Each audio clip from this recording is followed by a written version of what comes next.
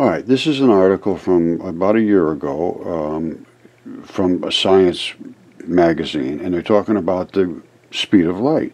The speed of light is in a vacuum is exactly this number of meters per second. We all know this is a fact. Well, we've been forced to agree it's a fact. We're universally so sure of it that everyone agreed to define a critical unit of length in the universe using the speed of light.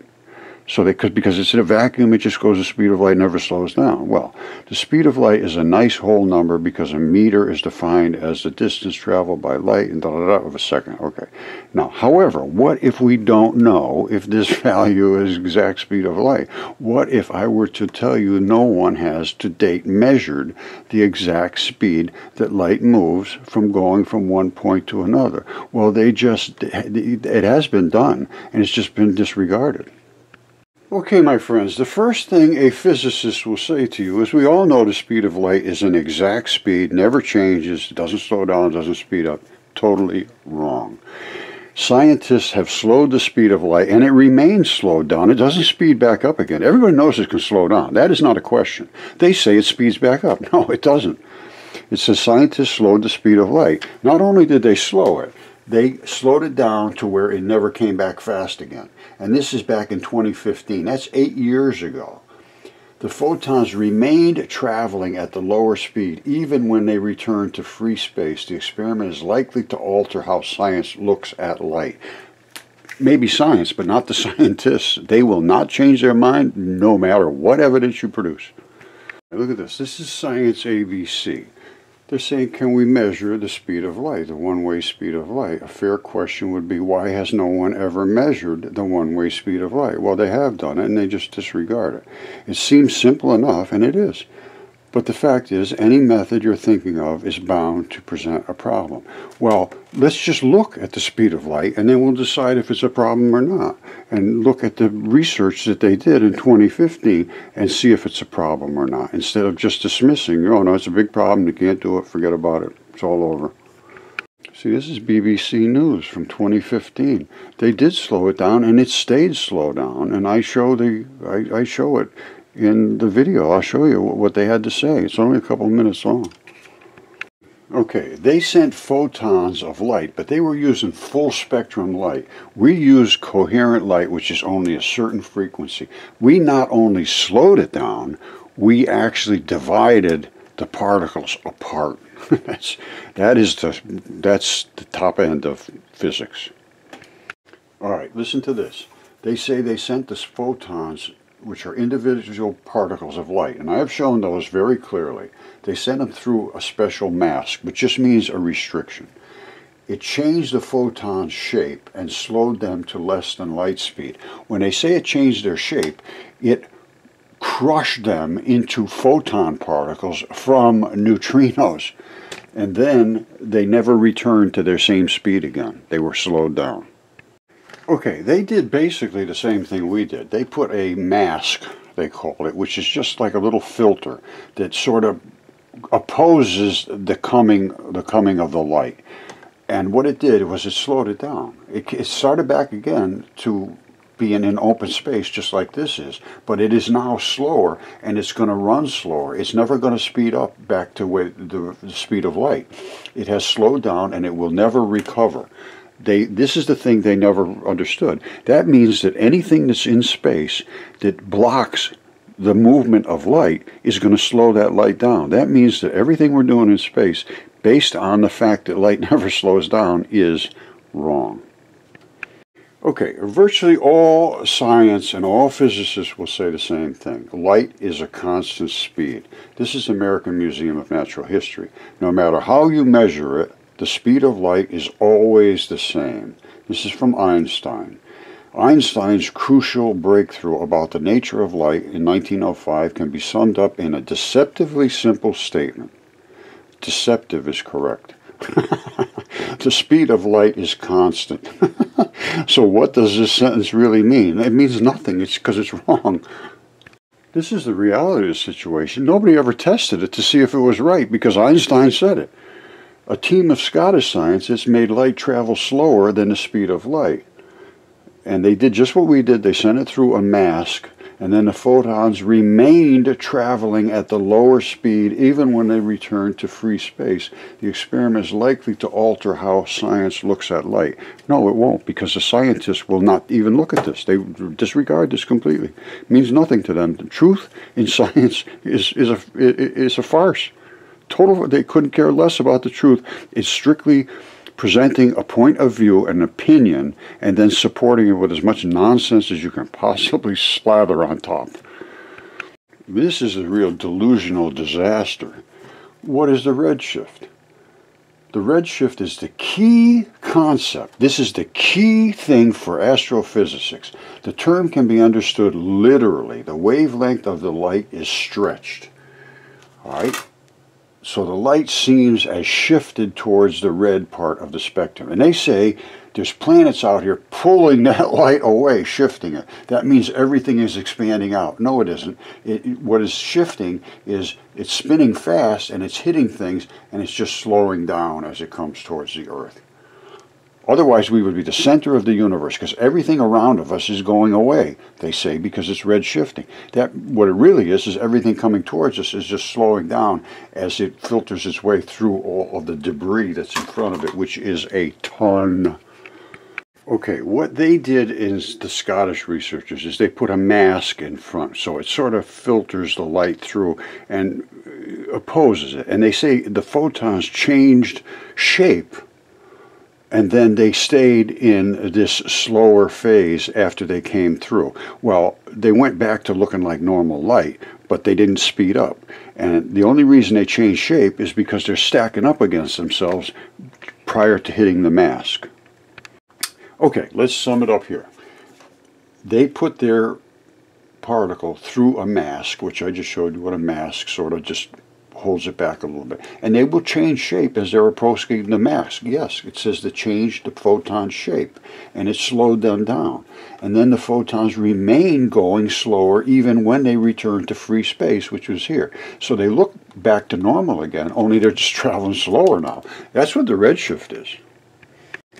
Okay, the reason I say we're never going to get anywhere in science is because of people like this guy right here. I've been trying to work with him for 5 or 6 years. He refuses to answer any of my questions. He always asks me, if you have any questions, ask him. I show the particles he's looking for. They do precisely what they're supposed to do. He's talking for Fermilab. They're one of the biggest particle accelerators in the world. And then they admit the quantum foam, empty space isn't empty.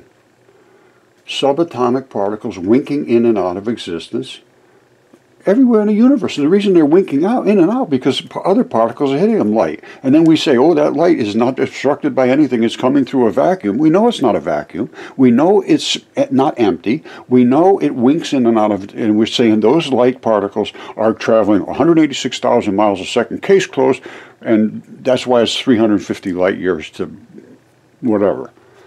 It's total nonsense, absolutely. And they know it's nonsense. It doesn't matter. That's the problem. That's what bothers me the most. Truth has no place in science anymore. None. Okay, this is pulsed red laser. Now, there is a particle in here. You can't see it yet. It doesn't display until it really gets energetic. And it will display, and I will show you. These are all gases in the air, oxygen, nitrogen, and so forth. They still have electrons attached to them, which are energetic particles. You bump into them, they bump back. It's push to shove. This gets very bright. These get kind of bright because they're just getting pushed out of the way. It's just a nature of anytime you push an electron against an electron, you will get a glow. That is energy. And it's the Casimir effect. It's pushing one energetic level against another energetic level. You end up with energy. And anytime you see a glow, it's energy. I think I showed you the article. This is the black particle. That's the glowy particle. We found both. We found them, and they are part of light. We work with light, not with protons. Protons create a zoo of particles, but every one of them starts with one of these two particles, and two of them together make what we always considered to be an electron. All right. The black we never knew about before. That's the dark matter they've been looking about forever. And it's right there. It's attached to the white. But the white always coats the black, completely coats it. Even though you're looking at this, they're attached side by side, but we're down to where you can't get any smaller than this. This is the elemental particles, and the two of these together, which they know are the smallest particles they can ever find, together make an electron. Two electrons together make a photon. And then it goes up from there. Here's their particle zoo. All right, they take huge particles, boom, and billions of particles go flying. And they dig literally for years to find the smallest ones. And which is exactly what I showed you, is the light. All right, and the light can break apart exactly what I showed you to form individual balls like this, which are the glowy one, and the darker, which is a muon electron neutrino, basically is what it is. And then some of them glue together like this, so then you get big chunks and all, because they're starting with huge things. We started with light, so we're never going to get to those huge things. We don't need all these huge things. We have exactly what we need, and there are these tiny things, the little black balls and the white balls. And right here, because we're working with light, we were able to do what they wanted to do, and they still can't do at Fermilab or CERN, is to take muon neutrinos, which are attached to electron neutrinos, and strip the muon away and strip the white showers away, which we can do all day long. And I believe there's a lot of energy there. I could be wrong, but I do believe there's a lot of energy there. And they cannot do this. All they get is a pile of debris.